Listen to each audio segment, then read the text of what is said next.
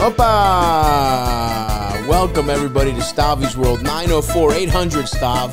Call in, we'll solve all your problems. We got my boy in the studio, Sal Vulcano. Thanks for coming, Sal. I love you, baby. How's it going, dude? It's taking me a minute. I've been trying to get on for a while. I know. So it's exclusive. We were like, sorry, Sal, we got to smoke weed and do news stories about walruses fucking each other in the ass. We do a once a month Kush Brothers episode. So if you ever want to come back and get high and read the news. Are you insane? Yeah. Can we do that today? What do you mean? I don't even want to do this one. Sorry, I have stuff to do. We can't do Kush Brothers right now. I have to do stuff after this podcast. But man, we will absolutely keep you in mind. I did Kush Brothers all day. Yeah. No, yeah, it's glad the schedule's fun. I say this is Queens, bro. I know. This is Queens. I love it. Baby. This is authentic Queens. Man. Yes, it is funny. I do like. I mean, you make people go to Staten Island to do your podcast. Well, not anymore. But okay. Yeah, now I'm downtown. Downtown. Yeah. Wow. Nice. Downtown. Wow. That's Petula big. Clark. You know who that is? No. It's an old song. Okay. Yeah. I know the song. I didn't know Petula sang it. It's before my time, but I still kind of know. I do know the song. I was not familiar with Petula. Yeah, you came to Staten for me. I did. Yeah. Yeah. You and Chris. That was a good time. Yeah, that was fun. Yeah. Oh, downtown. I'll come downtown. Wow, you're moving on. Does it feel like you're a traitor finally? Because you hung on to Staten Island so hysterically long. as like a place to do business out of, and like not just live there and commute. Like it's one thing to subject yourself to living to Staten Island, but you made everyone. You know, I was happy to go, but everyone. I mean, I make people come to Queens, but it was like we started them during the pandemic. Gotcha.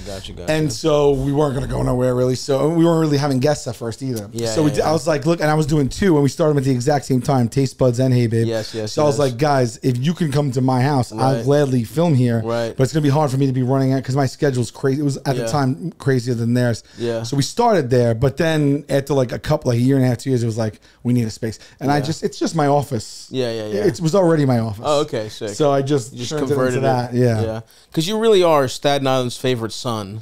You know what I mean? It's like there's a few of us now. It's debatable, but I'll take it. Well, you know, sure, Pete Davidson, of course, but come on, you came through. You clung through.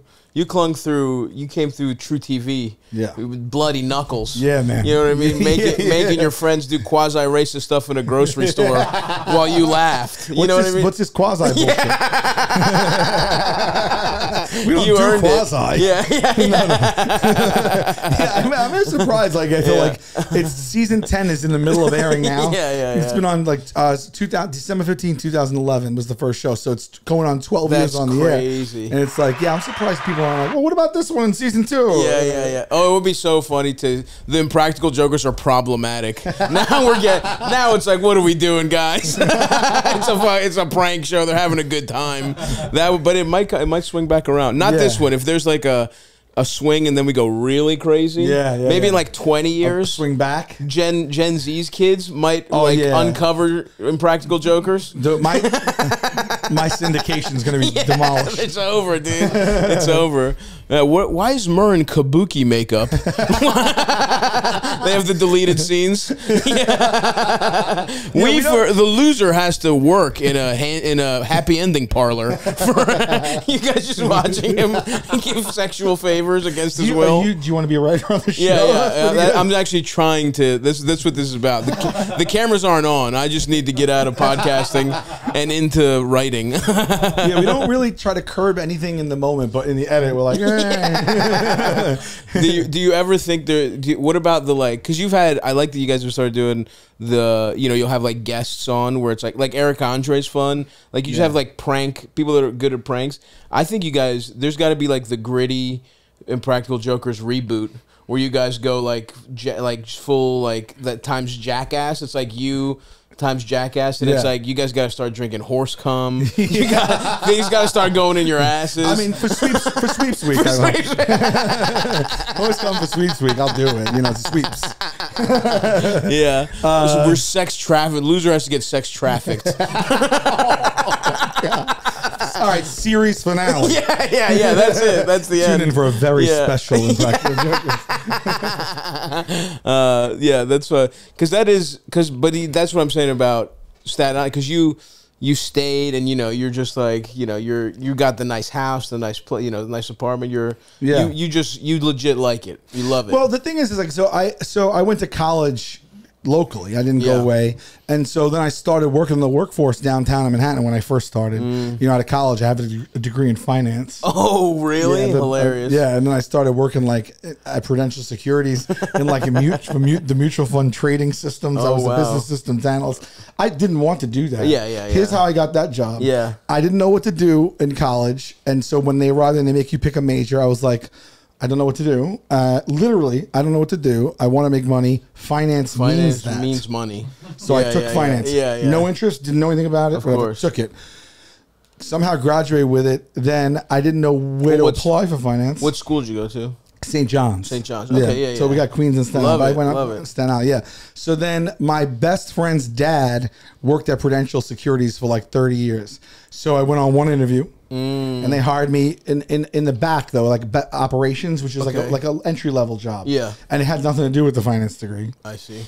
And I worked there for like a year, and then there was another. They ever haze you? Do you ever get? They have to put a gimp suit on or do anything for what? Finance, Wolf of Wall Street stuff. Oh, I'm not making the connection. I did walk around jerking off. No, it was so not that. It was like literally this. It was like everyone got hired right away in the back office. Right. Like it was actually crazy. Like it was like not professional. Gotcha. As a matter of fact, I think back on it right now, if it was in this day and age, that whole place would be wiped out. Not me, but like of course. But and then like there was another. We had a huge floor. And there was another department on the floor that was a business systems analyst, and they basically helped build the trading systems, and they worked with the brokers. So they're the middleman, boring as fuck, and I don't know anything about it. I just know how to explain it. There's the programmers, and then there's the brokers. And then they don't talk the same language. Okay. So I had to have knowledge of both, and I was the middleman. So I would take what they want, tell the programmers, and we build it out and put it. And when I say that as well, it sounds like more than I did. I kind of tiptoed around. Of course. But I kept failing up. And then they gave me I was an assistant vice president. What? I was there 4 years. I was not even. Maybe they were grooming you to be a fall guy. I don't know what. They hacked in your emails. You have enough experience to be a vice president. Just sign here. You, the guy who literally in the cafeteria to save money would take a Dixie cup, and instead of filling it with Diet Coke, I'd take the chicken finger tray, dump it in there, throw out the tray, cap it, put a straw in, and then pay $1 for a Diet Coke that was 6 chicken fingers. Sweating my balls off because if I was cold out there, I don't know what really would happen. Yeah, that's tough. But let me tell you something right now. They thought I loved soda. Sal loves it. All the tricks, bro. I'd be late, and before I would go to my desk late, I would just go into the bathroom, drop all my stuff in a stall, and then at like I was supposed to be at like say 9 or whatever. At like 9:20 when I got in late, I'd drop all my stuff in the stall. Then I'd walk back into my desk with a paper and just be like, I was in the bathroom. Nice. And then like a little bit later, I'd run back and grab myself. Anyway, so they promoted me. So I loved fail. It is very fun to find the bullshit, like how to just not do shit. I mean, I was a paralegal for a mortgage company. And this was during the when they were just taking people's houses, like it was right after the crisis. And it was like a mortgage law firm, but it was like, so you got in when it was good. I mean, it was literally, I was a telemarketer for something called American Government Mortgage before the crisis that was directly leading to it. Right. And then I worked as a paralegal. Literally, no, I worked as a paralegal, and my firm was like, yeah, come work at this law firm. It's pretty chill, whatever. They were evicting people, and I was like, I can't be a part of it. Like, morally, I don't want to be a part of this. Right. So I was just like, I'm just going to stop working, and maybe I'll get a couple paychecks out of it. And they didn't fire me for like 9 months, dude. Oh, wow. It's like all you have to, in these corporate environments, you just kind of have to be like a fun person. Like people have to like you. They have to the work does not matter. Dude. You can go years with the work not matter. It's so awesome. I was the guy who was a comic, right? Yeah. So I was doing comedy and I was writing comedy and doing sketch and stuff. And I had shows so people would come. So I was the guy. So they were having a hiring bonanza. That's an official word. The other thing that pulled me away from my entry job, that business system analyst, they hired like 140 people in one summer or something like that. So I jumped on there, but then I was the comedic relief, and they would do cool stuff once in a while, like have you know, a day that was a potluck or something, whatever it was, for whatever reason, and they play games or have raffles, some stupid shit. Yeah. So we would do like Who Wants to Be a Millionaire, and they'd be like, "Oh, Sal will host it for the whole floor." Right. And then I remember one time we did the one where you're supposed to be mean to people, the weakest link. Yes, the weakest link. That British bitch. Yeah. She's like, "Oh, I wonder how many people develop like sub fantasies as a result of that lady." Yeah, there probably had to be so many subs watching that show. Because it never made me horny, but I was like, there's something, I don't hate this that much. No. Like, I was like, this is piquing my interest. Maybe if she had bigger tits, I'd be in. But there was like, it was the first. Put you over the edge. It was like, name the capital of New York, and they're like, Rochester. She's like, no, you piece of shit. Yeah. And there was that there was a great Will Ferrell sketch. He played her on SNL, and there was a great SNL sketch. At least I thought it was great when I was in 7th grade when it was going on. But I do remember that lady's energy being like, yeah, plenty of people would pay for her to call their cocks pathetic while they jack off. That's how she exists. Yeah. No, really, there is that version of them out there, like the older British. For sure. You know, I've surfed. You know,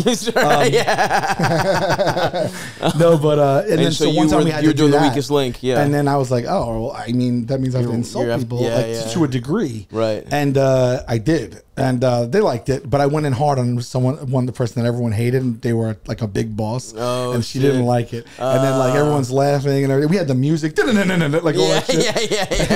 And then she was like, "All right, well, he's the comedian of the group." Like I was like, "Oh god," you know. Like I was like, but I just was likable, and I did. I stayed under the radar, and then I was like, I can't do this. Of course. So they were having layoffs with severance. So I was like, I'll save someone's job here. You can say me. Yeah, at that point, because as fast as they hired, like 2 years later, they were like, "Oh, we don't have the budget for this." Right. And they were fine. And then they fired, like, not they were laying off people. Then I chose to be laid off, got a severance, and then like a couple of weeks later, they called me and said, "Do I want to come back as a consultant?" And it literally paid 65% more than I was making. I was making like I just had gotten that promotion assistant vice president, and they did it formally with like a letter and everything. Oh my god! And then I got I was making like around like 60, low 60s. Yeah. That's hilarious. 2000 and to call someone an assistant vice president, pay them $60,000. Yeah, well, this was 2000 and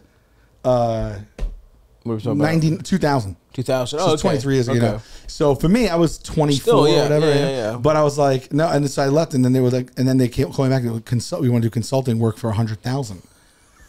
And what a beautiful system. And you know they got that money, like some old lady like bought stocks trying to retire, and they sold her bullshit. They were like, oh yeah, we have extra money to have Sal come in and tell us what would you even consult on. I don't even know. I think it was like my exact job. Makes no sense. You had I mean that's exactly. By the way, I didn't know shit, bullshit. Dude. Yeah. I didn't know shit. I know fucking shit, bro. I had a book about mutual funds under my desk. I'm not shitting you, like a textbook, like 101. And like sometimes they would say shit, and I'd be like, yeah, I'll get right back to you. And I would literally go look it up. And just like I had to say like buzzwords and stuff. But we had to give presentations and shit. I just there's so many little nooks to hide. You had the opposite of what happened to Eldis. Eldis, remember that shit, dude? You basically, Eldis he was worked somewhere. Again, we lived together at the time, so I remember him being like, can't wait they're laying people off, and he's crossing his fingers. You didn't get the first round of layoffs, right? Yeah. And then he was so pissed he didn't get laid off, and then you get laid off, best day of his fucking life, you know? And then later he has to come back. What was it? You had to come back, and then you were applying for jobs.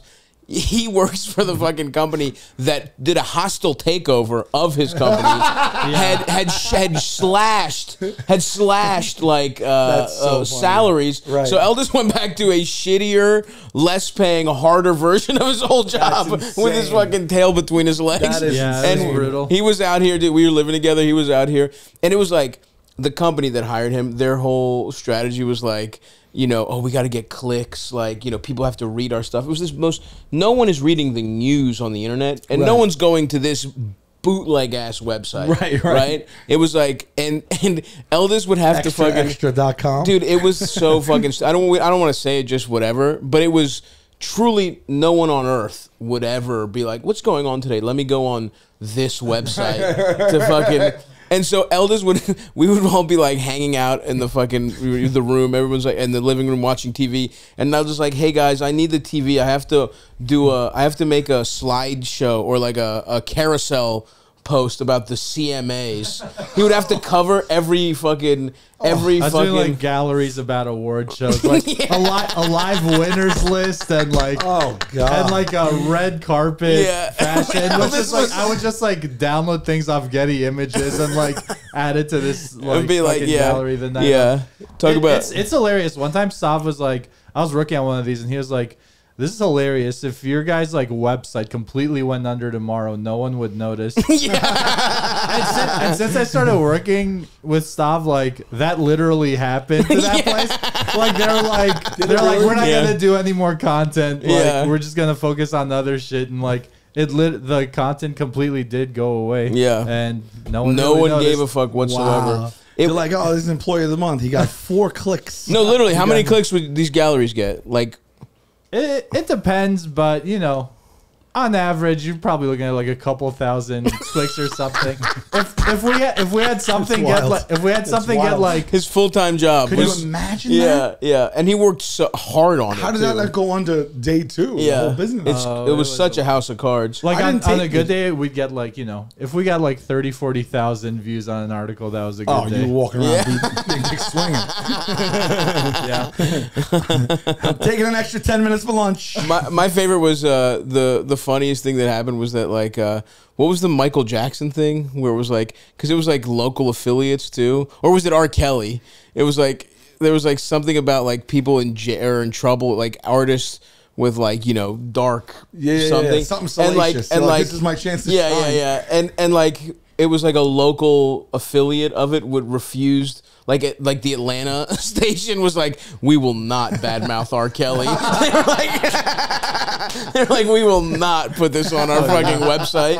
It was like, really? That's awesome. You guys are still holding it down for R. Kelly? Sometimes the only thing that's gonna get you clicks. Yeah. Sometimes like I would cover like the presidential debates. Elders was like the red carpet and the fucking politics correspondent for literally a website no one read. Yeah, like I don't even know how the people would even get. And those it was clicks. Hilarious because any political shit we had to like soft shoe Trump so hard because like our readers were like very conservative. So I had to be like, I had to just write the most bullshit shit about like Trump and stuff.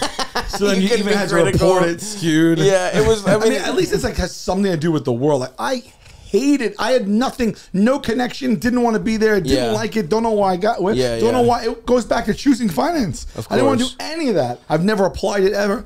You had a nice. I left that job after 4 years.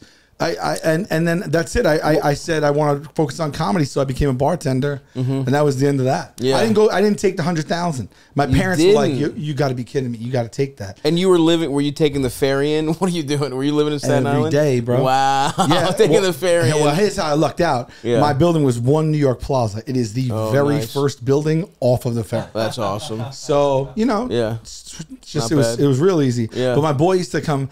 It was fun working there. It was like the Wild West when I worked there. Like, you know what I'm saying? Yeah. And my boy was who worked in the cubicle with me was from Staten Island too. We had 3 guys in the cubicle, and he smoked. Like I didn't really start smoking weed until like late in life, like 2018. Sure. Right. But this dude, I'm talking 23 years ago, he smoked blunts. Chain smoked blunts. I didn't really smoke. That was definitely a type of guy in the 2000s. Yeah, because it was like not a joint. No, like blunts. And these are guys that can't get their lives together at all. Right? They're God complete. I love the kid, man. But like they have nothing. You ask them like, hey, my mother will die if you don't mail this letter in 2 weeks. Yeah, can I trust you to do that? No. They will not. No. But at a time when it was hard to get weed, these guys had like. They were never out of weed. Yeah, that was the one thing they were. And it's not like you would go to a store. You would have to track down a guy. No. These guys would have like 4 different dealers. They were professionals. It was insane. And just that insane stuff. Yeah. They would have like a humidor. They would keep their weed in like a humidor, and it was just like it was crazy. But then even our first supervisor, like the first level up from us, our supervisor, he would go at lunch, just smoke, come back bloodshot eyes. I love he was that. like 30 years older than us. Yeah. And then he would come back with bloodshot eyes. I can't say his name. And then he'd just walk around the floor, literally roasting everybody and saying inappropriate shit for the rest of the day from 1 to 5. Yeah. And I mean inappropriate shit. Like he turned around one time and went, anybody got a big dick? Right? I mean, there's 200 people on the floor. He goes, anything over 6 inches, I'm sucking. That's awesome. He used to call me and the other two guys, he was our supervisor. Yeah. He used to be a cab driver, and then, you know, and he worked down there, and he was like 20-something years in, and he just, me and the three guys now, he would be like, whenever he wanted us, he'd be like, ladies! Yeah. Like, it was just like, you couldn't get away with that Of course. At one point, he pissed me off so bad because I was trying. He's the person that had to train me, so I got zero training. Of course, no, zero. And I had to act like I knew what the hell was going on. It was all his fault. And I started to get mad because he smoked every single. I don't give a shit what you do, but he couldn't even answer my questions. And then I looked like an asshole. So then I started to get mad. He would come in and be inappropriate. So I started taking a log of everything he said, and I would write down the date and the time. I would never do anything. Of course. But he pissed me off. And if he ever crossed me, you had maybe it. I have this arsenal. Yeah. People are like, why the fuck didn't you come to us sooner? What are you just keeping this for revenge? You're letting this guy ask women if he can smell their the seat after they get up. Yeah, I mean, he did that. Yeah, I believe that. He did that. Yeah. You know, it was a very traditional. Light. Yeah, get up! I got so smell. That shit. He used to say that shit. That's a classic. Not everyone move. was like that, but also everyone was just like, yeah, it was crazy. But so what's Bachelor Sal doing? You're in One New York Plaza. You got this $60K a year. What's it like, bro? Fresh out of St. John's. Yeah. What are we looking like? I mean, you got. What are we doing with our hair? Yeah, facial hair. Yeah, what are we doing? In college, I had like the Eddie Vedder thing going on. I was in the heart of grunge. You know, no joke. I had hair down to here, bro. I could pull up a photo. That's awesome. Yeah, I have it on my phone. That's down fucking to here. sick. And then when I got out of college, I had to go into the workforce, so I cut it. And then I became a little bit more of like I was never like a Guido guy, like Staten Island guy or anything like that. Yeah. I liked, my nickname is Sally Retro, but that dates back to high school because my first girlfriend was like into like vintage stuff. Yeah, and, your first girlfriend was 65 years old. They called you Sally Retro. She was into vintage stuff, the stuff she owned. She would let me borrow her blouses. But we used to go like to the Salvation Army or to like these places in the city that sell like used like vintage shit. And so I would dress like that, but not a lot of people in Staten Island at the time did. Of course. I would go. You were a trailblazer. Yeah. I would sometimes wear bell bottoms. I would wear those old leather jackets that like Reverend Jim wore on Taxi. Yeah. Like I would wear like that, or sometimes I'd wear like the big collar polyester shit. Dude, I'm not kidding. I used to wear literal like leisure suits sometimes. I walked into school with literally a light like a seafoam green leisure suit. That's awesome. It's a tough one to get. Yeah, leisure suit. And so my buddies started calling me Retro, and then that just stuck. So that's what I look like. I didn't fit in at all. I mean, I was friends with her, but I didn't fit in at all. What do you think that was about? Why'd you have to be so different, Retro Sally? I don't think I had to. I just think so? Like I gravitated toward it. I liked it. I liked it. I didn't, so I just kind of that really was what I liked. Because I say it because like I had a little bit of that because I grew up in Greektown where it wasn't Staten Island, but it was like definitely the predominant thing was Guido, like Guido light, right? Greek American people have a lot in common with like how Italian Americans present themselves. That was definitely we had a lot of frosted tips, a lot of like Caesars. You know what I mean? Like a lot of that shit was going on. And I didn't have the access to, we were definitely kind of getting into thrift. Like we wanted to be, because this is like, not to date you, but this is a couple years later, but it's the same thing. Like we're talking about the mid 2000s for me. Yeah. And the probably like 10 years later, whatever. But it was the same thing of like, because for me it was like, I need people to know I'm better than these people. Like that's what I'm saying. Is like there was part of me that's like, I am not one of these animals. So it's like I'm wearing a Led Zeppelin shirt. You know what I mean? Like I like it started there. Like I definitely had this, and then there's also, I guess there's another thing of like, I went to Baltimore City schools. You're one of, it's 85% black. So you got people. the way like white people expect a certain thing from black people expect a certain thing from their white people. Right. So I was kind of playing the part a little bit too, where I'm like on the football team, I'm talking about how much I love Black Sabbath. They're like, yeah, we have a white boy that listens to Black Sabbath on our team, you know, like, and they think it's like satanic. Right. You know, they're all religious. They all have like grandmas that make them go to church for 4 hours. They're like, damn, we got a crazy ass white boy with long hair that listens to the devil's music. Yeah, meanwhile, they were all into that beans, greens, potatoes, tomatoes, rams, 100%. Meanwhile, I was lying. Like, it was like, I mean, I still like that music a little bit, but I was really just, on one level, I was like, I need these fucking Greek animals to know I'm better than them, right? I need them to understand I'm going to, I'm not running my dad's,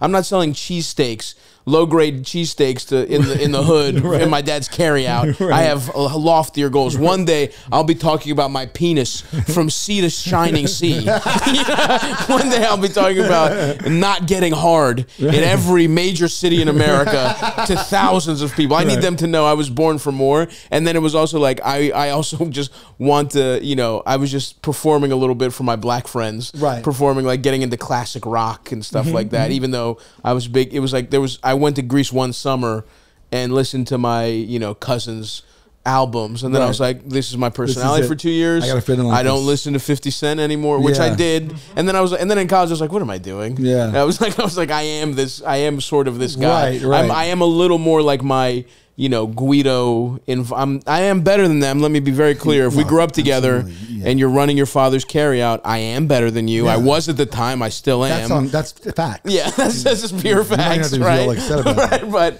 they know. But there was just like a little. I just felt like for me. So that's why I don't want to like project onto you. No, because it was all about like. Was there a little bit of that? Like, did you feel like? You're not, because you're also, you know, Sal Vulcano, very Italian name, but you're half, what is it? What are we talking about? I'm Cuban, Puerto Rican. Cuban, Puerto Rican, Italian, right? Yeah. And then also a little bit of actual Spanish, but Cuban, Puerto Rican, predominantly. Yeah. So, like, is there like a little bit of that too, where you're just like, you know, is everyone like that one guy who got mad at Robert De Niro for saying, fuck Donald Trump? Right. Like, that's what I think of Staten Island, right? Like, so was there a little bit of you being like, I have to differentiate myself here? Well, nothing was political. Ever. Like, I don't think I had a political conversation until about 3 years ago. So my parents weren't political. No one I talked to was political. I didn't even really get, like, the big division between... between parties, it just wasn't. I didn't grow up in politics. It was just you're a dick or not. I mean, I didn't hang out with dicks. I'll tell you that much. Sure. It just wasn't me. But I did feel. I think in high school there was more of what am I supposed to wear to match everybody? But like at college, it just kind of once I got a girlfriend, and once I kind of like started to be able to have some freedom and go out and shit. I don't know. I just would find myself going to the city, going to the Lower East Side and stuff. And I actually used to get like, it wasn't like you where it's like, oh, we got a guy Black Sabbath. They would make fun of me, but I was the. So you weren't into like there was not like a scene of those people. You were in St. John's and it's like, what the fuck's going on with this guy? Yeah, that was the vibe. My closest friends were like, oh, what are you doing to write poetry? They used to say that all the time because I used to write poetry. I used to get drunk and write like drunk and do poems. I was doing like acting. I was taking writing classes. I was doing a little stand up. I was doing, I was writing short films. I made a bunch of short films. I was like into that. I was going to fucking museums and shit. Like I really was. Like, and I liked jazz. So I mean, don't get me wrong. Like old school hip hop. Like I like a lot of music. But like I'm really into it. But like I used to go to like jazz clubs sometimes. Right. And they would have a field day with it. Of course. That is a little, if you're doing that stuff in college, it is a little bit for people to see you as the guy who does that. I wouldn't even tell them. You know who I wasn't like? Did you ever see If You Need to Leave? You ever watch it? I think you should leave. Yeah. You've seen it? You know that one? You know that one? I think I know what you're talking about. Roy Donk? Yes, the sketch with Tim Heidecker. Yes, where he's just being the guy dropping shit that he knows. Not that at all. I just would be like, I just would go and not even tell them. But like, I got into it. I would make friends there. Like there was this place, Smalls Jazz Club. It was down on Grove, like right off 7th Avenue, right there, and it was legendary, famous. And it would open up at like 10, and it would stay open till daylight, like in the morning, and. there were nights they had like open playing. And so musicians from good to bad would go and you would just hang, and it was BYOB. It was cool, man. Yeah, that's fun. So I once saw Max Roach, who was like the most legendary jazz drummer of all time. You're doing it right now, by the way. Dead now. You're doing the Roy Donk thing right now. I said Max Roach. Yeah. Same amount of syllables, but it's a different guy. That's Your cool, music though. taste is very meat and potato stuff. Wow, Max Roach. Get the fuck out of here, Sal. Really? It's like saying Michael Jordan. Yeah. But that's the only thing that's the only time that ever happened. Of so course. I was always like, oh no, my that's fucking God. That is fucking sick. Like it's like being next to like, you know, but everyone else, whatever, right? So, but I used to go and people stayed through the goddamn night. So I get like a 6-pack of Heineken. Sometimes I would go alone. Sometimes I would go like on a date or whatever. Yeah. And then I just drink and watch it. And then I realized it was $5 to get in unless you were playing. So I used to tell them, but then they never followed up once you got in. As long as you walked in with you come in with a case that's just full of Bud Lights. You have like an oboe case. But then it wasn't even that. It was pathetic, but they allowed it. I brought spoons. I swear to Christ, man. I said, I'll give it a flyer. Worst case scenario, they mock me and I pay $5. Yeah. And I said, oh, I'm going to play tonight. He goes, what do you got? And I was like, I play spoons. That's incredible. It wasn't 2 spoons. It was like the whole set. There was no. It's like these spoons that like were connected. I don't know if it's like. I don't know if that's the proper instrument or I just bought something that was sure. But it was these spoons that like almost were connected already. Like clackers? Yeah, like that, right? So did you ever give him a whirl? He laughed. I did. I'll tell you right now. I didn't do it there. I told him, he laughed. I was like, and he's like, go ahead, get in there. And then after that, they knew me and I didn't remember. Yeah. But my boys are in this band called the Budos Band. The Budos Band. Yeah, Budos the bearded ones. They started it 20 years ago. They went to public school in Staten Island. They're all about my age, maybe a little older. It's Afro funk. They were inspired by this band called Antibalas, like these really good bands, right? And they became fucking an amazing band. They now have 10 albums. Wow. They're still doing it. They toured the globe. That's awesome. And they were on this, now it's going to sound like I am doing it. I'm like, they're on the Daptone label out of Brooklyn. They're like, you know, like Amy Winehouse. Oh, cool. Yeah, like, a lot of them played in her band. Or That's like, awesome. I don't know if you know Sharon Jones or Charles Bradley. They yes, both I passed. actually do. But that was their label, and they're on that, you know. Cool. Label. And they ripped. That's dude. awesome. They're so goddamn good. And so one time I was like, can I come on stage and play the spoons? And then my friends were like, yeah. They set up a mic at like thigh level. And I went up there in the middle of like a sold out concert. Like, you know, at that time they were playing something like maybe like Bowery. Like it was like still like 600 people. Yeah. And I just went up and like played the spoons. That's awesome. Like, you know. But were you on TV at the time, or are you just their boy? When I did that. Either way, it's funny. It's funny either way. Yeah. Because especially if you were like just starting with Impractical Jokers and you weren't like known in your own right as a stand-up, if people are like, I came to the show and a guy I've seen doing something in my dentist's office. It's like he's playing the spoons. It's like, what the fuck is going on? That must have been like that's beautiful. Yeah, you know what I mean? Yeah, like, absolutely. I'm trying to get them to play on the cruise. We're doing a cruise this year. Did I ever talk to you about the cruise? No. We would love to have you, but I don't know if you've ever been Cruises on a cruise. are a tough sell for me, my friend. I never been on one outside of this. Yeah. This is our 5th cruise. We used to do them every year until COVID hit. I thought we wouldn't do them again. Yeah. But we curate the whole thing. Nice. Like it's just 100% ours. The boat is ours. We commandeer the boat.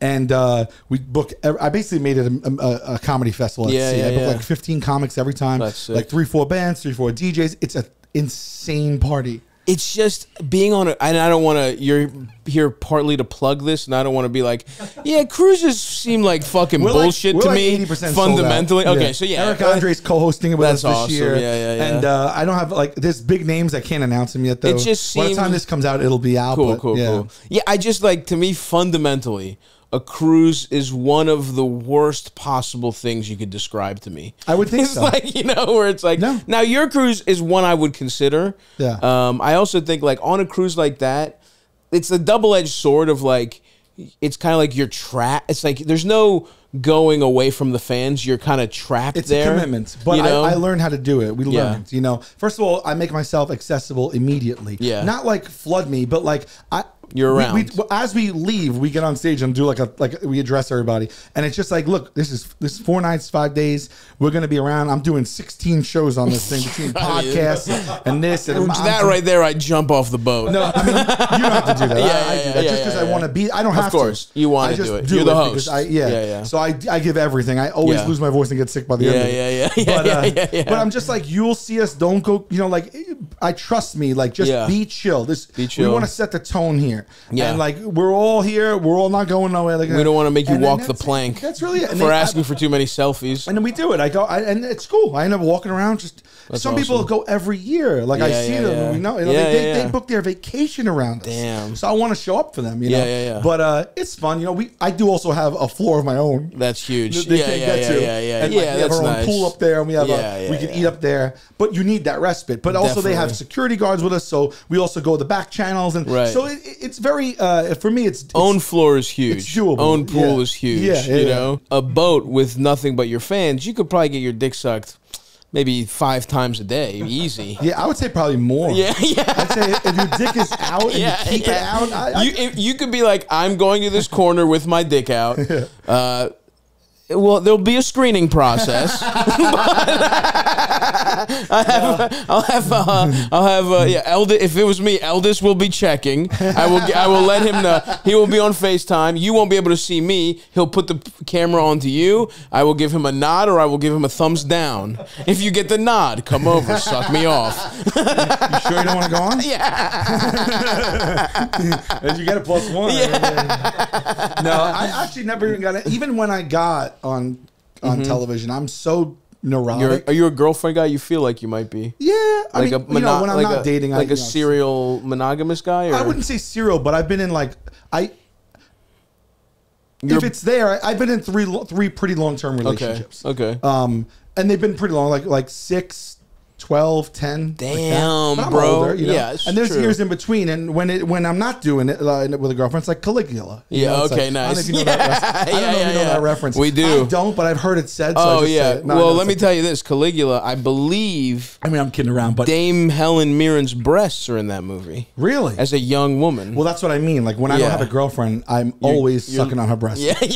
You're on again, off again with Dame Helen Mirren, is what you're saying. We're doing scenes from the movie, is what I mean. No. Yeah, I mean, you know, there must have been a sick moment because, like, I also envy the like. There was definitely a moment for you where it was like, oh, I am now famous, right? Like, because it was like, and you got to be on TV, you got to make your own show with your friends, because like I envy that, and there must have been like a thing of like, I'm gonna have the sickest year of my life.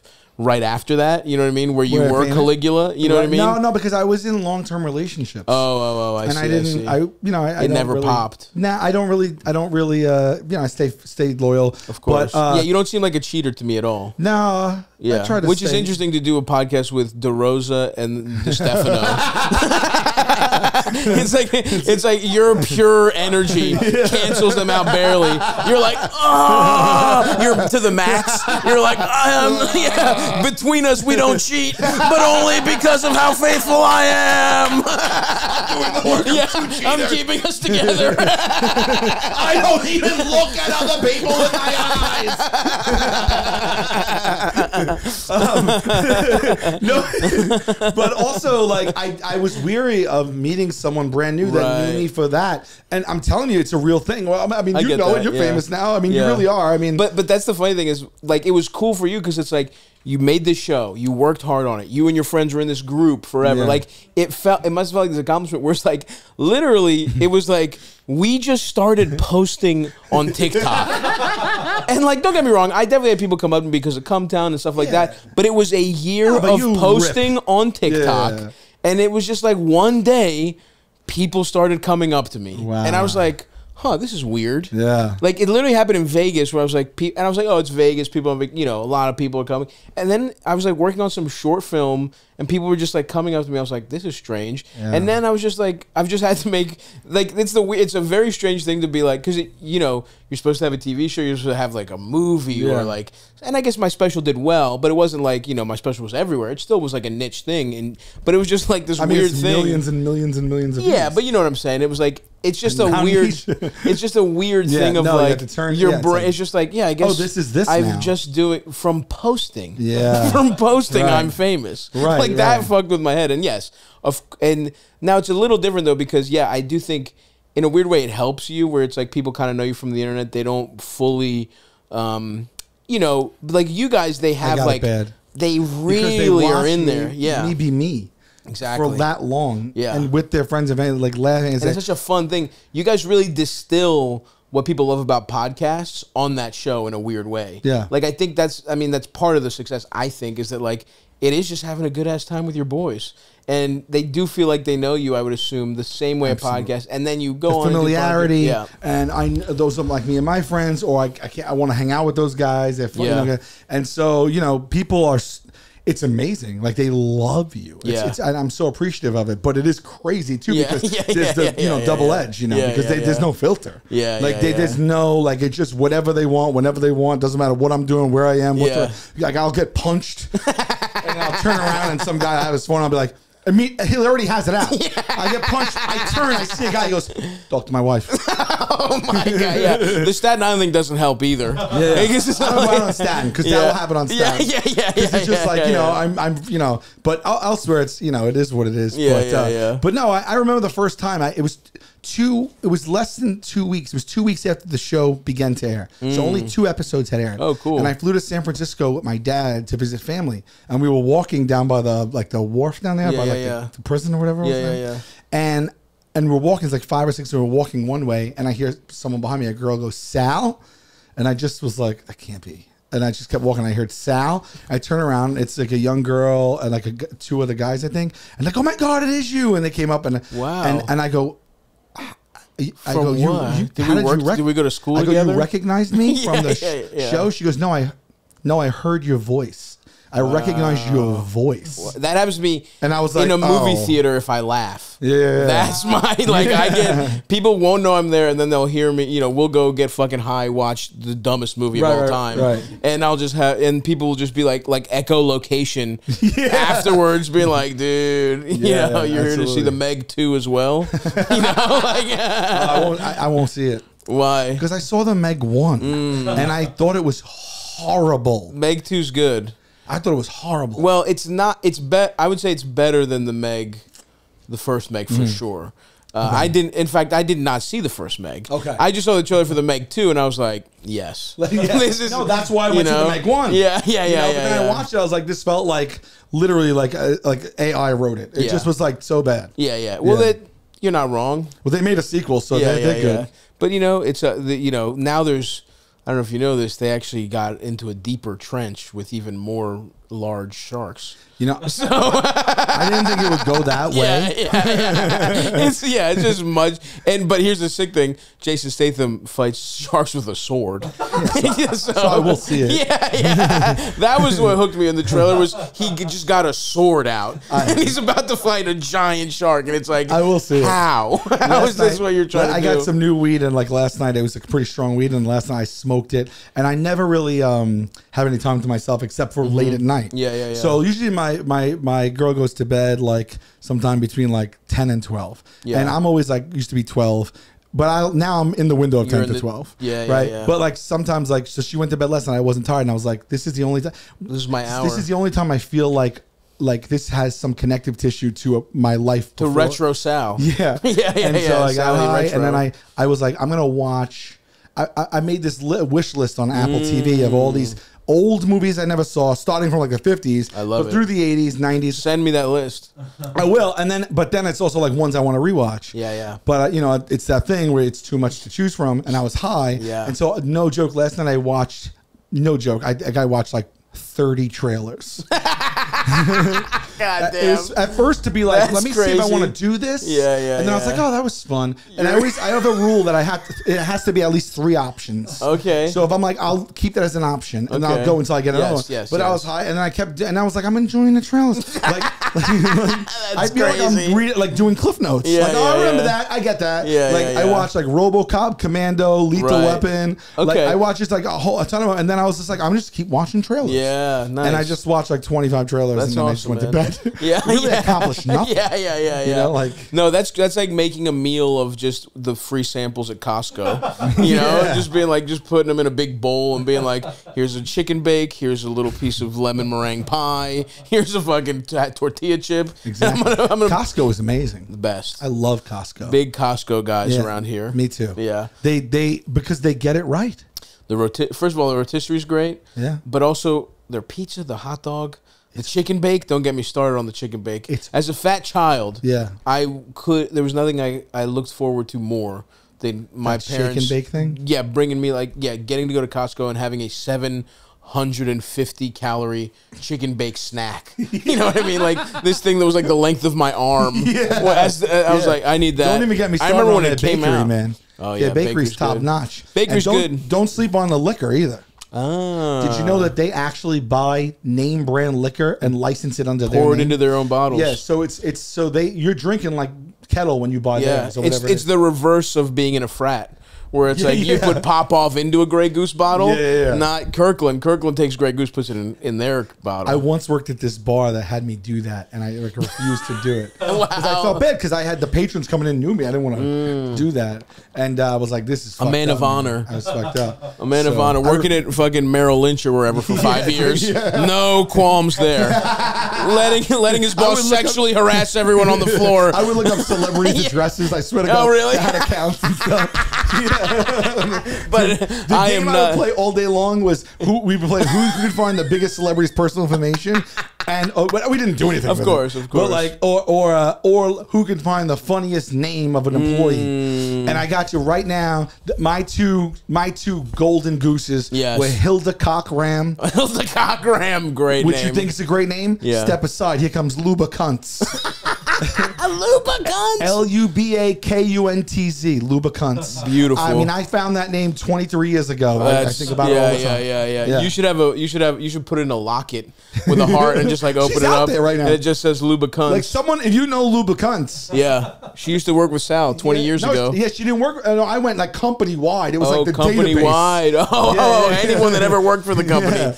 Damn, we have to look up Lubricants, Eldest. Yeah. That's so. Sal, I'd love to. I have many more questions. You got to come back. Yes, babe. But we have to get to both of us are on a tight schedule here. You know, we have to get to. We need your expertise with our callers here. Okay, I would be remiss not to have the true king of Staten Island. That's right. Take that, Pete Davidson.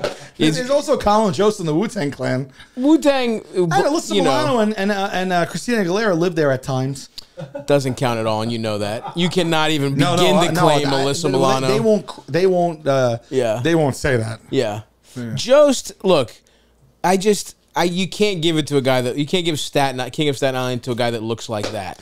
Yeah, he went to Harvard. You know what I mean? He actually worked for the Staten Island newspaper for years. Yeah. So he's legit. It's funny. Wasps are a lot what people like.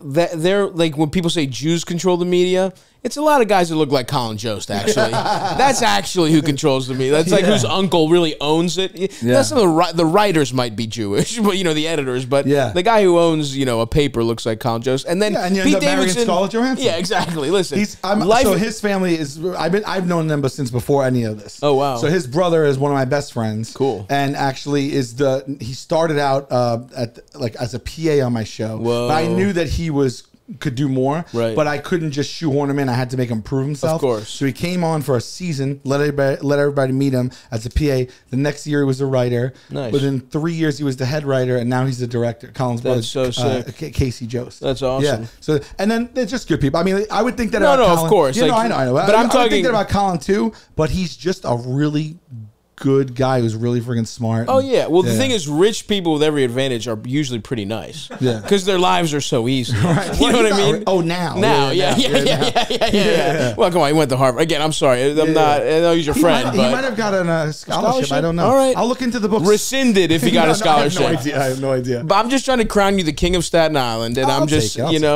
Pete Davidson had too much celebrity pussy.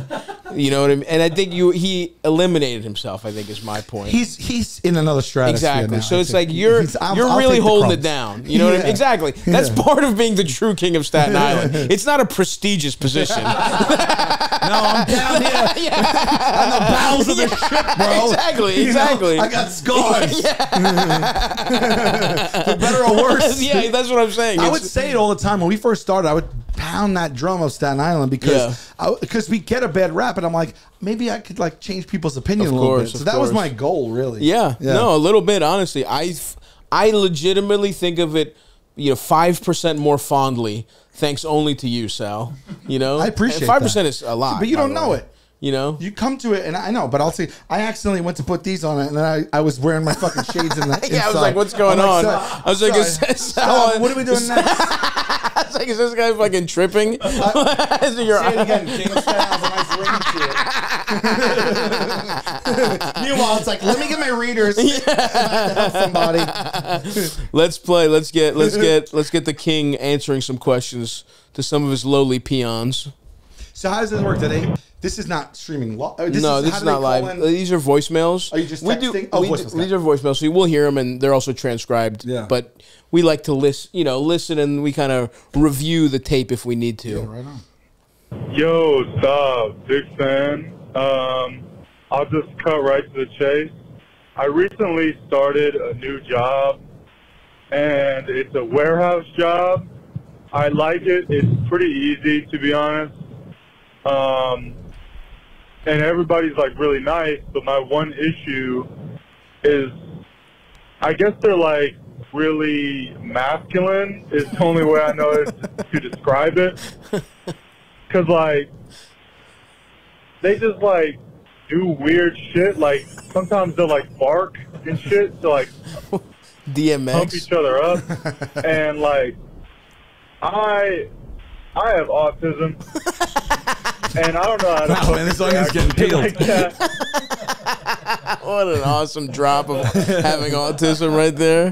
It's like this guy doesn't understand like basic hellos, and these guys are barking at each other. This guy can't read the most straightforward social cues. And what the fuck is he supposed to do when grown men are fucking acting like Rottweilers? This poor autistic guy, dude. Is this one on me? Or yeah, you? yeah. That's tough. All right, we're gonna try and help our friend here. Let's go. Hey, I have autism, and I don't know how to fucking react to shit like that. Like one of my managers, he just like started barking at me, and I was like, okay. And I think he got his feelings hurt because I didn't like. I don't know if I'm supposed to bark back or be like fuck yeah or whatever. But it made me uncomfortable, and there's like a lot of other shit that's like this, like the type of jokes that they tell and the shit that they talk about. It's just like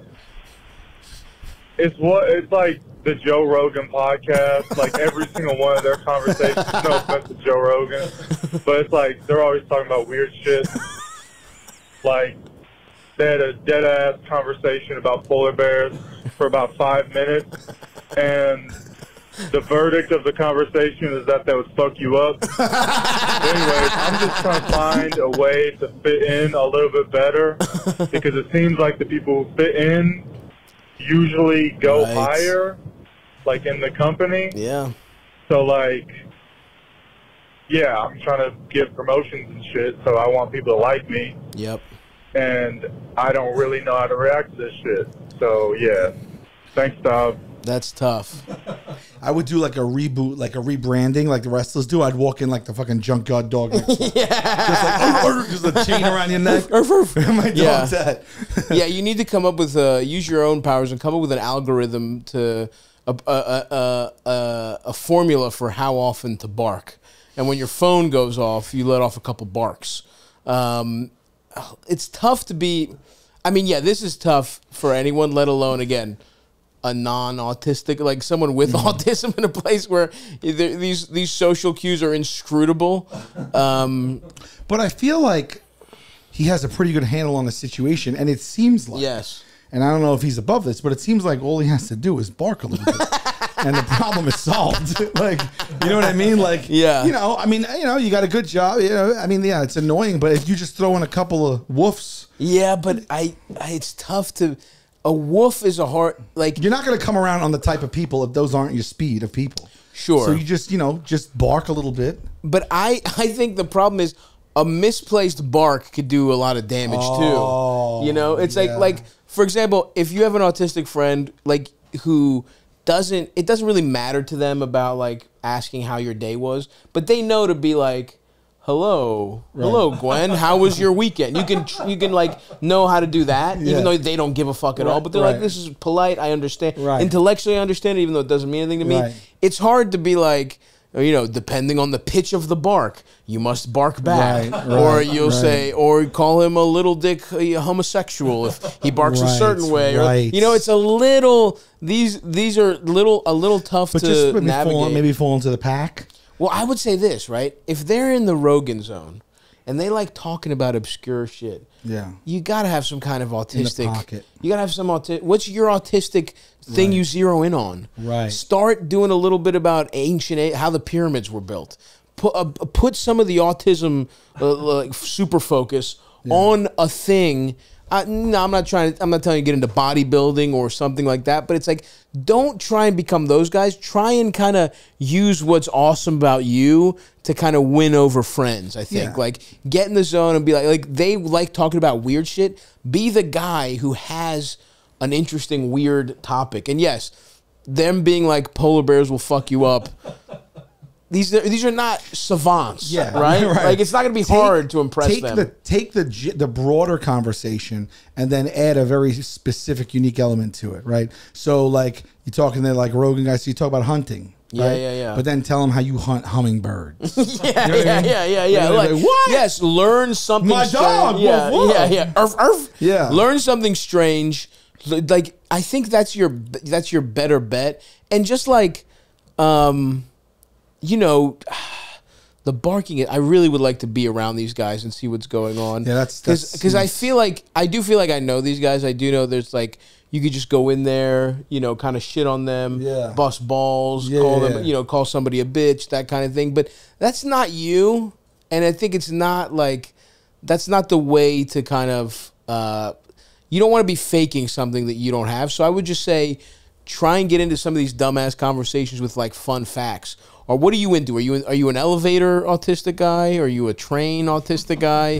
Can you aim that to cars? Because I guarantee you, if you know about car, like the great equalizer for me in situations, because I was at a machine shop, one of my first jobs, and like, you know, or any time I have to, like, I'm at some kind of barbecue or friends thing, it's like some of the great equalizers for me has always been sports in a situation like this, you know, and it's like, do you have any interests that overlap with meatheads at all?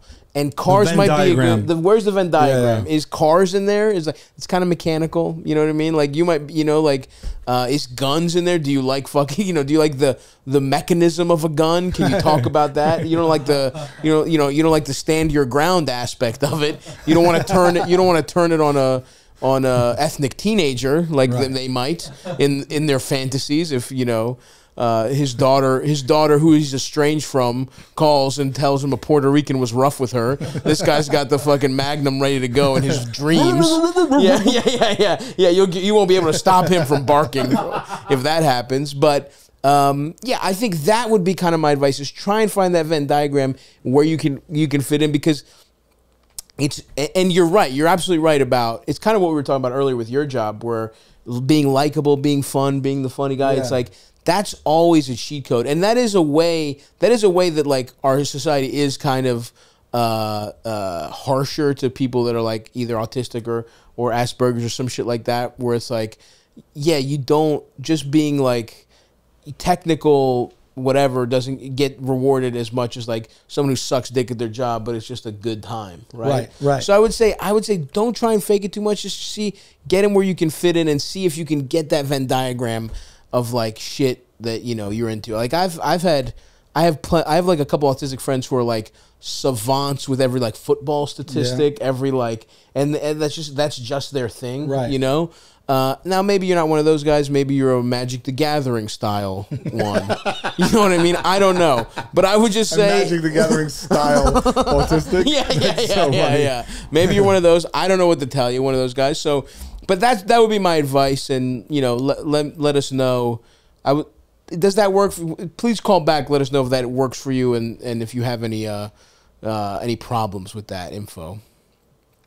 What else we got? Let's get a couple cute ones in here. Hey, Stavvy. It's Jen. Hey, Jen. First off, I just wanted to say you absolutely killed the gorge. Oh, thank you. I went down and saw you for the Fully Loaded tour, and I flashed you my juicy giant naturals at the end of your set, and you fucking just left me. I think I said nice tits. Anyways, I wanted to call believe because, I said nice tits. I'll make it really quick. I've been seeing a guy for the last month and a half. Things have been going really well. He checked a lot of boxes for me. Well, hold on. And I just wanted to know. So you would have sucked me off and put this in jeopardy? Maybe I helped your life. Okay? Maybe I was too fucked up off drinking and doing mushrooms for 4 days and eating like shit. Did you do the festival? I did a weekend with Bert there. Yeah. Oh, Bert. Okay, Bert. Yeah. I played one of my worst experiences there. I played a rock festival. I was in the comedy tent. Yep. Yep. Dude, there was 5 stages of rock music going on 100 feet to my right, left, forward, left, and they were playing. And then just people were high, laying on the grass, and couldn't even hear me. One of the worst possible situations. You had to fly into Seattle and drive 4 hours into this. But I mean, you guys probably had a blast. It was great. That was surreal because it was like, yeah, what the fuck's going on here? There's too many people here. Yeah. But anyway, sorry. Show me your tits again. I won't squander the opportunity. I was just too fucked up. But anyway, month and a half. I've been seeing a guy for the last month and a half. Things have been going really well. He checked a lot of boxes for me. And I just wanted to know and get your advice on how to decipher between a guy that is potentially codependent, a little bit needy, versus, and maybe even love bombing, versus a guy that's genuine. You're probably wondering, well, what is he doing? You know, things like always picking up the bill, always cooking meals for me, surprising me with flowers and gifts, planning, the weekend, spa days. Get a clue, guy. As much as that is so nice, I just don't want to get roped into a guy that, again, is needy and kind of buttering me up.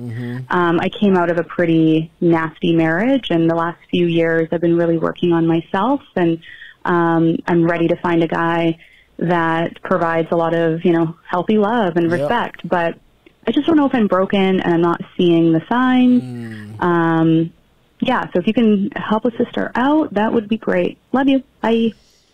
Yeah, I do think, I think obviously your head is all fucked up from this bad divorce, and you can't trust my kindness. Barked. Yeah. My ex-husband barked, gave the autistic kid swirlies. I think this is actually pretty simple here, and I think you have to enjoy the ride here. Like, you're waiting for the other shoe to drop. You're constantly worried. You're not to the point where this guy is in a scenario where this guy just really likes you and wants to put his best foot forward and really cares about you and sees a future with you and is treating you as such. You're not even imagine if this is the one, and then you've spent the first 2 months of this relationship being like, when's he gonna prove that he's a piece of shit? Right. And here's the good news: you've gone through a bad divorce. You're not like a young, naive person anymore. You've lived some life. If someone starts being an asshole, you probably believe in yourself enough. You've gone through enough shit where you can just be like, hey, you're a piece of shit. Get it? Why are you behaving this way? Like, that's the thing. It's like this quasi Buddhist shit of like, don't worry. My therapist tells me this shit all the time about, because I have anxiety too, and I get ahead of myself all the time, right? So I get where you're coming from. I'm not being judgmental here, but I'm just saying, enjoy it while it lasts. And if this guy starts being a dickhead, you deal with him being a dickhead then. Yeah, I guess you don't wait for the actual signs to come. If you can't decipher yet, there's no point in putting your brain there, right? Totally. And it's enjoy the spa, and if he starts being fucking weird, tell him to buzz off. That's really all there is to it. And I know it's like, and maybe there's something because you're susceptible to like being guilted. And maybe that's what people did in the past to you, where it's like they did something nice for you and then you wouldn't stand up for yourself because you felt like you owed it to him. Let me tell you, let's make that clear. You don't know this motherfucker shit if he starts being a dick just because he bought a couple fucking fajitas. Yeah. You know what I mean? Like that's not worth staying in a weird fucked up relationship. No, not for. fajitas. Not no. I think she's recalibrating right now. Yes. Right. So it's kind of just like but then again, if she's instinctually feeling that, yeah, then that's one thing. But if she's just neurotically feeling it, yeah. If she can discern, if she sees actual, right, it's something that's really making her feel that way, she might want to listen to that. But she's described as a guy being nice. Boxes. Yeah, I know. I know. I'd be with you if she was like he picks up everything and he does this, but he's weird when I want to hang out with my friends. Right. Like, I keep saying, what are you thinking right now? Yeah. He texts. He keeps asking for my location. I do kind of think the one thing that makes me pause here is like, I feel like flowers and gifts is a little too much a month and a half in, but she might be a little older, so maybe just different. Maybe I just haven't dated. Flaming this bitch for no reason. She might be an old piece of shit. No. I'll just say as a general practice, I accept flowers and gifts immediately. That's just a thought I had listening to this thing. Flowers and gifts does sound a little extra. Like not everyone's the Bed-Stuy Lothario like you were at 27. Wouldn't even get these bitches a lollipop. All they're getting from Eldest is 5 3/4 soft with a little yeast infection on it. Hopefully the medicine worked, bitch. But you're sucking it either way. That's how Sula was back in the dating game. The medicine worked. I'm never pulling the yeast infection dick out. Yeah, this guy's just better than you, Eldest. But I know what you mean. It's possible, right? But also, what I'm saying is like, yes, she's been through a bad relationship. It sounds like, and I just think you're gonna hold back. It's natural. It's new. Yeah. Have your reservation. Yeah. Keep it in check. Yeah, exactly. You know what I mean? Proceed with caution. But I would just say enjoy this right now. Yeah. And you owe it to just if and when any weird signs start happening, all you do is behave like an adult and be like, hey, like, what's going on here? And if you see any of the if he even is like, well, what the fuck, like, I got you all that stuff. If he tries to guilt you over the second he tries to guilt you or like gaslight you or any of that stuff, then I think your instincts might have been correct. But I would say part of maturity is just like not giving in to the anxiety that you gave into when you were younger and letting it ruin this stuff, and just enjoy it for now. And if it turns bad, it turns bad. But from what I remember, you had a nice pair, and I think they'll get you another guy to buy you flowers, no strings attached one day. So good luck, and if I'm wrong, send me. If you don't think I remember exactly what your tits look like, feel free to send them in the inbox, and I will take another look and let you know for sure. Yeah, that's how I'll know. Actually, I need to see your tits again. I desperately want the next caller to be like, "Hey, I'm dating this girl a month and a half. I'm taking her everywhere. I'm cooking her dinner. I'm buying her stuff, and she's just flashing her tits. Yeah, she won't everywhere stop. we go. She will not stop. I went to get us beers at this concert. Came back and her naturals were out. I'm trying to bribe her with flowers to put her tits away, but she's not getting it. Listen, I'm taking her to meals and cooking her dinner. I feel she's using her hands that can't pull up the shirt.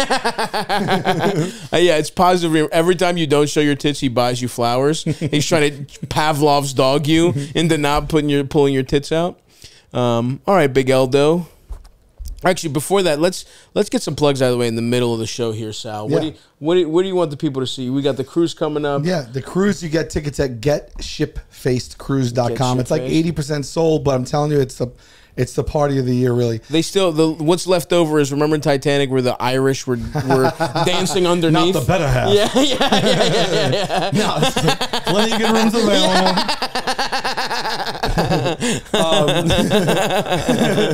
But no, the biggest thing is I'm on tour right now.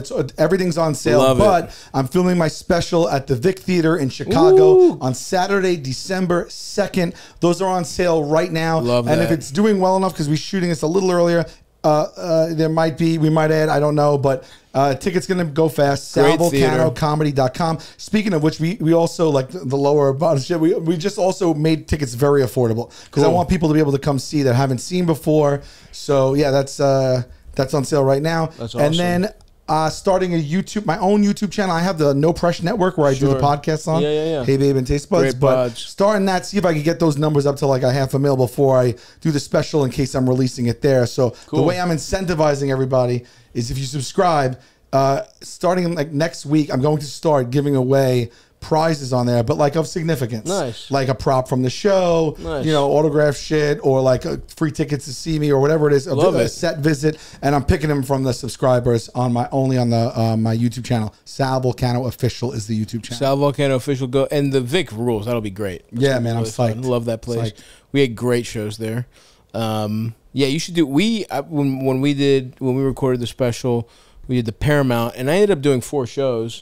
Paramount in Austin. Yeah, and I ended up doing 4 shows, and I really liked that. Hot there. Yeah, it's great. I've only done it at the Moon Tower and stuff, but no, but the Vic is really good. I mean, amazing. The Vic is one of my on the last tour, one of my favorite. Yeah, it's like one of my favorite. I love it. That shows it. Yeah, because it's like I want them right on top. I could just. It feel definitely feels that way. Feel that those were. I mean, they're both great, but I love the Vic. Might have been my favorite on the tour. Other than when we did the special, I mean, it was fucking amazing. I love that. Awesome. Place. Well, give me that. Give me that energy. Go see our boy Sal, and let's take some fucking call. Let's do a couple more questions. We do have to go. Sorry, folks, I have to eat Italian food for a friend's birthday dinner. But you pull up that menu in the car. I'll tell you what. Thanks. Yeah. I can't wait. Hit us with a question, Big Eldo. Hello, Mr. Stavvy, and whoever else is lucky to be on the pod. My name is, I guess, please don't include my name because I'm not trying to dox my boyfriend. Dox your boyfriend? Oh. Here's your real name. Incredible. But yeah, or I'm sorry, bleep it twice. Okay, so this nameless person, let's see what her I really don't know who else to ask, and I feel like genuinely you can give me like some solid, fun advice, funny advice, and help me out. So I've been in a relationship for 2 years. My boyfriend moved me across the country. Like we're in it together. But the one thing that I know bothers him is body count. Oh, I have a higher body count than him. We're about the same, but he is younger than me. He's 24. I'm 28. Actually, today's his birthday. Happy birthday. I guess shout out him. So basically, I've been getting him into comedy. How does that come into our body count? Well, so we both have been like fucking around thinking, we just get in deep dive in some podcasts. Now all of a sudden we're like, wow, we could try stand up too. And a lot of red flags genuinely thinks he can. And he has a good sense of humor, but he can't live with the fact that my body count's a few more than him. And it's not because, like, either of us are, like... I'm really looking forward to how these narratives intertwine. Yeah. This is like a Seinfeld episode. I was just going to say that. It's like a whole... Yeah. All right, we got the George B-plot about body count, and Elaine's doing comedy. And, all right, go ahead. And then Jerry moved his girlfriend across this country. Let's see how this all comes together. Like, we're both attractive people. I just was a dumb broad from Florida who wanted to live my life, you know, and he was just a fun South Central LA guy who wanted to buy some Vacus here and there, and I'm all for that. Like, we'll still cut it up, go to the strip club, whatever. Okay. But he can't really handle the humor, so I'm not sure. And it doesn't bug him. Like, it does, but not in the time, like, in times of, like, big arguments this is starting or something to feel like that's where I know like, on your this part. Stuff he's like unlearning. But I just want to know, like, I mean, I can't remind him, like, I don't know, like, you got to get over this, but I know it bugs him. Is there anything I could be doing, but like, unconsciously to like try to help him? Like, my job, I work with like all gay guys in West Hollywood, so it's not like that's threatening there, you know. I don't know. Just is there something I could be doing as a girlfriend to just help him get more comfortable? Because we talk about it. And we both. Do you have a time machine? What you're gonna need is a DeLorean.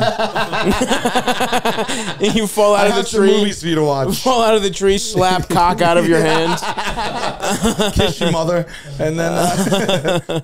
All right. Is there more to this? Both know it's like silly things, but also like, hello, like, yeah, it is my fault. I mean, not my fault, but like, my bad. I just didn't want to cheat on a boy. I didn't have to be in a relationship, you know? I just wanted to fuck around and have fun. But yes, love the pod. I'm actually currently rewatching a video episode right now. Big fan. Sorry to keep this long. Love you guys. Thank you.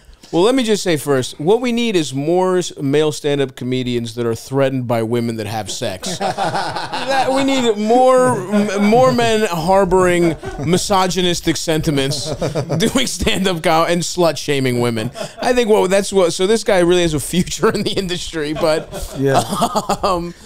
I mean, this that's tough. I have a couple of thoughts, but go ahead. My first thing was like, wait.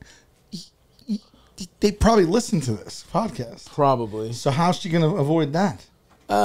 Who knows? Not our problem. He's going to know her when he hears it. He probably will, but that's why she wants her name bleeped. So he'll know, which is interesting.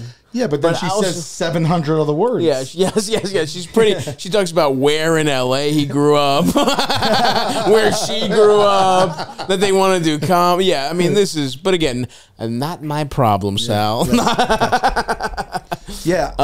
I think that if you're leading off like this, I really don't think you go any further without addressing this, because it doesn't go away, and all you're doing then is you're investing more time. It's only going to get harder if you guys can't get on the other side of that right now. Yeah.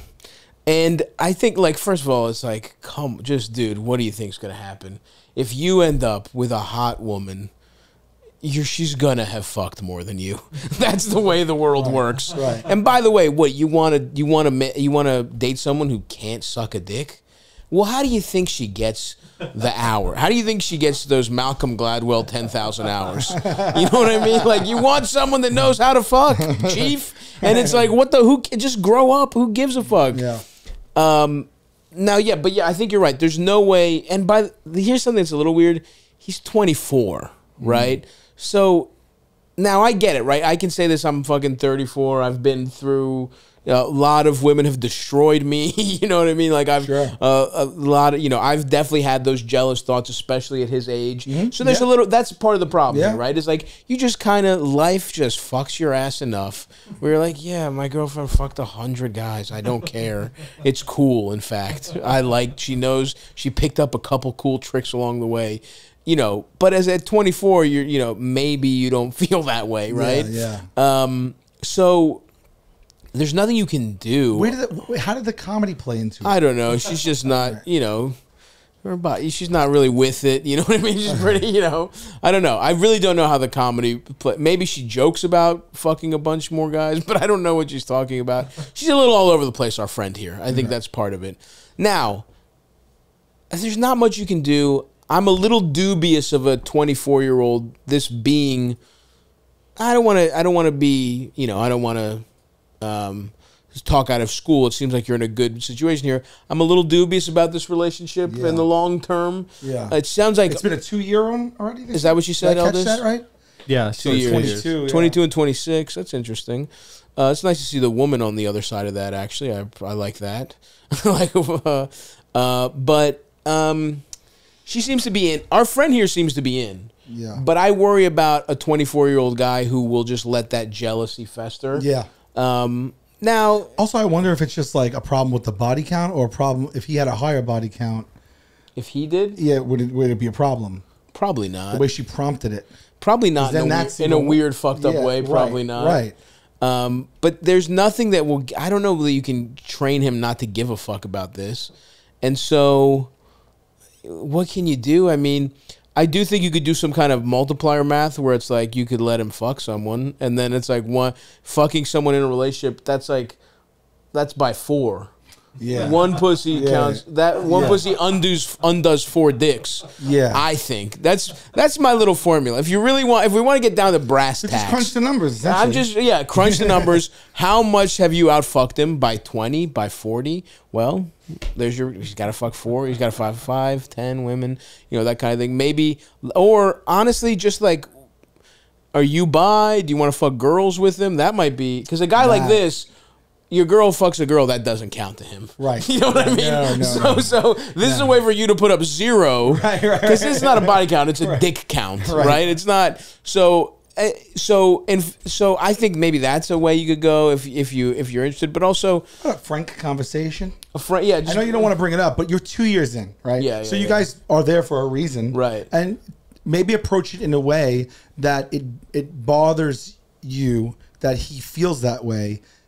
Because you care for him and you wanted to bring it up because you don't want it to be the undercurrent of the relationship or whatever, or be hanging over your heads, and you'd love to do something like you just you care for him and you want to move past that kind of thing. How do we do it? Ask him. Right. Right. Which would be kind of big of you because let's be honest, what you did before you met someone it's crazy for someone to judge you for that shit. Right. Especially 2 years in. I mean, really the hard part here is like he's got to fucking grow up. Yeah. But I agree with you. If you really want to, if you're willing to meet him more than halfway, Sal's right, where it's more, a lot of the times, a lot of these questions answers to these questions boil down to have a conversation about the thing that's fucking you up. Number one thing, communication.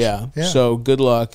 Now, if they start doing comedy, this relationship is disintegrated. I promise you that. I'd like it to be without question. Husband-wife act. Yeah.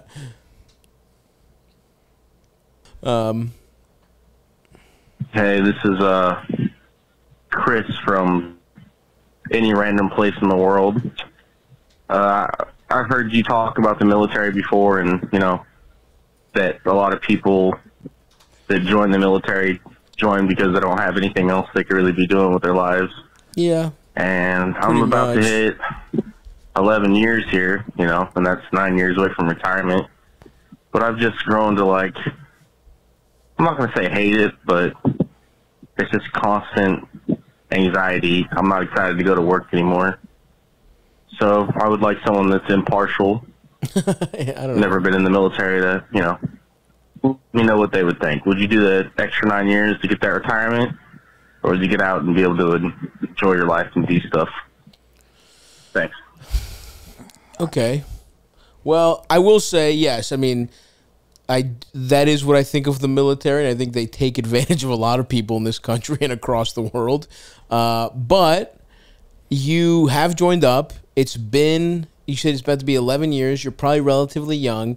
And the thing is, this is coming from, not only am I, it's not that I'm impartial, I'm actually anti doing this. So the fact that I'm about to tell you, stick it out, because I know a lot of people, there's comedians who did the exact same thing. They get into the armed forces early, right? And that is one of the big advantages. It's like a teen mom. It's it's a fucking nightmare when you're 16 and have a newborn. But when you're 32 and have a 16-year-old, right, that's pretty fucking cool. It's pretty amazing. You know what I mean? You've had kids. I haven't. I'm 34. I might not have kids, but there's people out there who's 34 and have a grown fucking kid. Yeah. So as much as you fucking hate it, the world sucks dick. The military does suck more probably than a lot of jobs. The devil you know.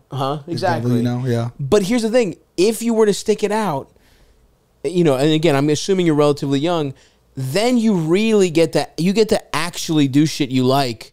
And let's say you went into 20 and it was 20 years, you're 40 years old. You know what I mean? You're a young person still in the grand scheme of things.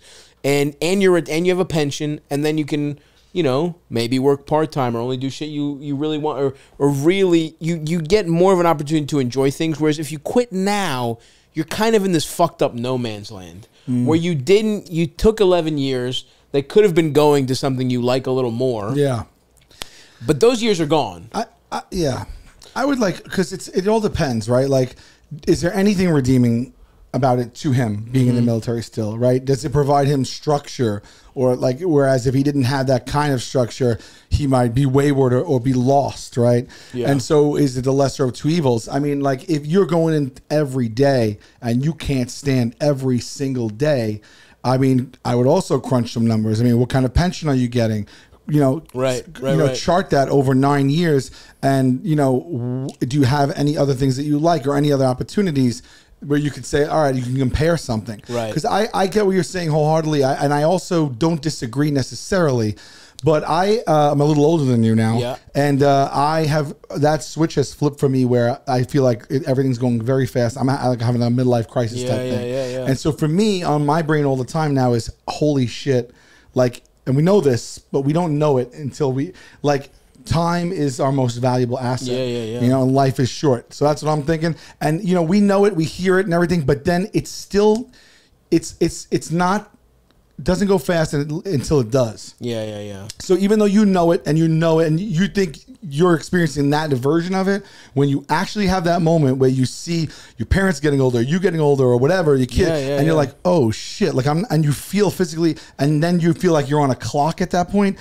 All perspective changes. Sure, and I think there is something to that. Now, if he's a little older, right? If he's starting to feel that.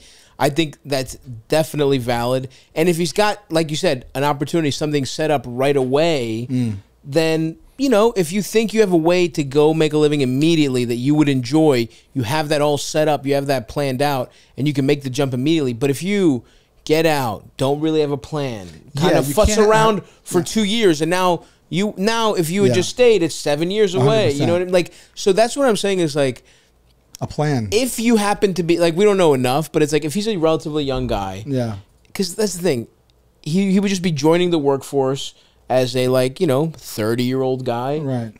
It's not like it's good out there, right? No job is good, right? That's true. One of the good things, one of the like positives in the military is that you can retire after 20 years and.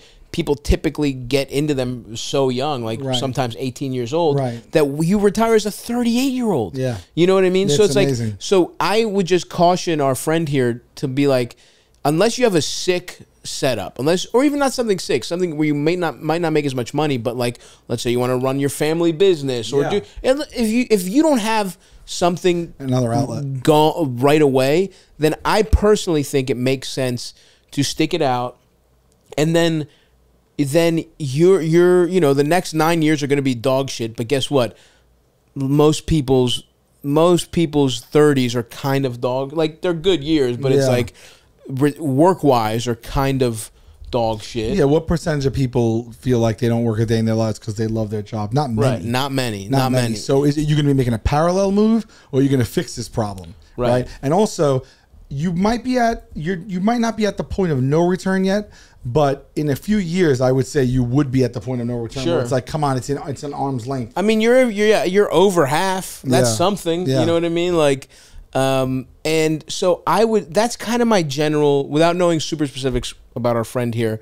I think it's just like, stick it out, as long as they don't make you do any fucking war crimes, as long as you're in a fucking office somewhere. If you don't wake up in the middle of the night and hear Kurdish children screaming in your dreams, if you don't have any of that going, if it's not clawing at your fucking conscience, like, then fucking every job sucks dick.